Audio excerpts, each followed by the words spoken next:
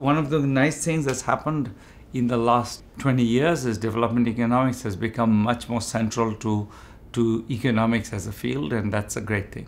It's climate change, it's inequality, it's growth, it's migration, it's trade. Economists have a lot to say about these views, but mostly nobody's listening to them. We did a horrible job of predicting the 2009 crisis, but we've been doing a horrible job for a long time. We presume to predict and do a lousy job.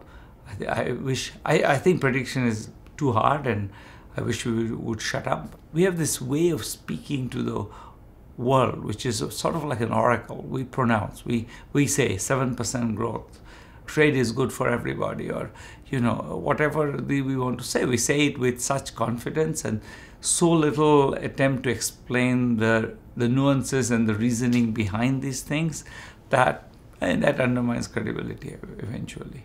What we try to do is to get people into the heart of the argument, to sort of think about why what they might think is kind of received wisdom is not as obvious as they might think and may indeed be wrong. I would love it if people kind of start talking about economics using the vocabulary we provide. We try to provide a kind of a rich enough discourse for people to use, which is hopefully relatively jargon-free and relatively clearly written, inviting people into the conversation. We'll love it. I mean, we don't necessarily think that everybody's going to, read the book and say, okay, got it, now everything's fixed for us. But I hope that they have some sense in which it's worth engaging in the argument. These guys are not just stooges of, whatever, the world capitalist conspiracy or something.